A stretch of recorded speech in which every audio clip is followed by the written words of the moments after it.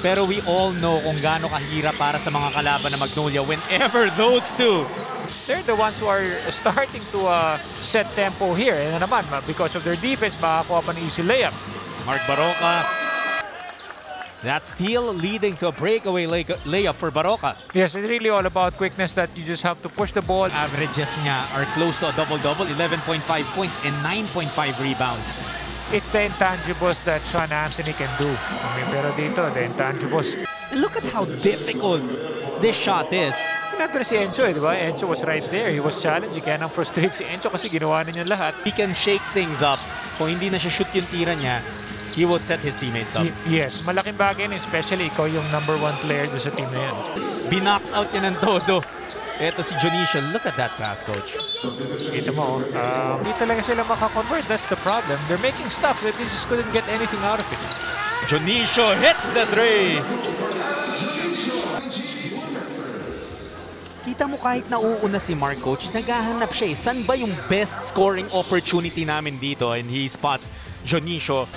Adrian Wong is also playing well. Of course, he can also play the bigger guard, and even Aris Jonicio. And this lead continues to balloon. Oh, step back. Si Anthony yung nakabantay dito kay Mark.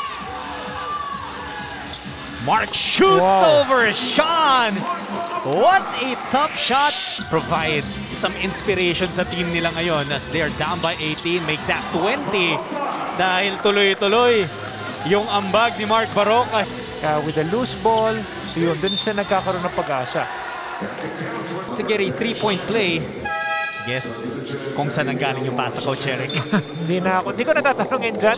Pero yung turnover points, 13 for Magnolia, 0 pa rin for the Fuel Masters. Yes, hindi sila nakaka-convert. Nagbintis nga lang doon si Barroca in his pull-up. Serrano loses the basketball. Jonicio ahead of everyone.